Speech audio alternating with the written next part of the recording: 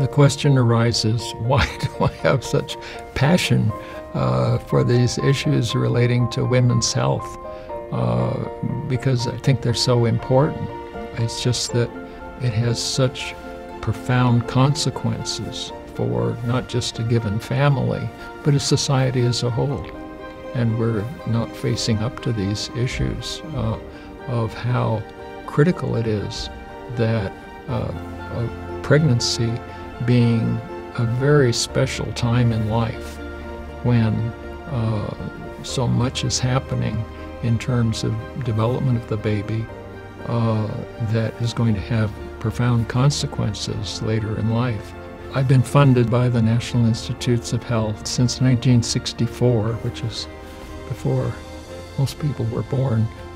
But I have to give a little background. I trained as an obstetrician gynecologist at USC, LA County Medical Center, and I guess I made the mistake of becoming interested in brain damage in children. So then I went to UCLA and University of Pennsylvania and trained in neuroscience. And because of the research I was doing, I was involved in writing sections of the Surgeon General's report on smoking and health and pregnancy and newborn health. Also, we did a lot of work on exercise in pregnancy and how this is affecting growth of the baby. And the guidelines we recommended are still used by the American College of Obstetricians and Gynecologists for pregnant women.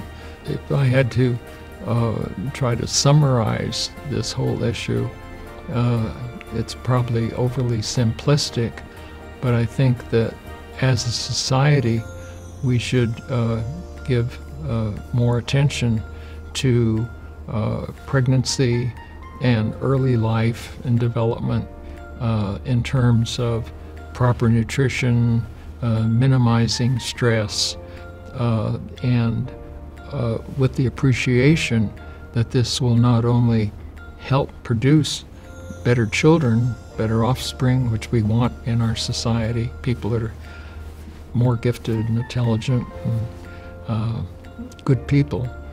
And I just have a passion that we try to address these issues and make certain that, to quote one of my friends at the National Institutes of Health, every pregnant uterus is a center for excellence.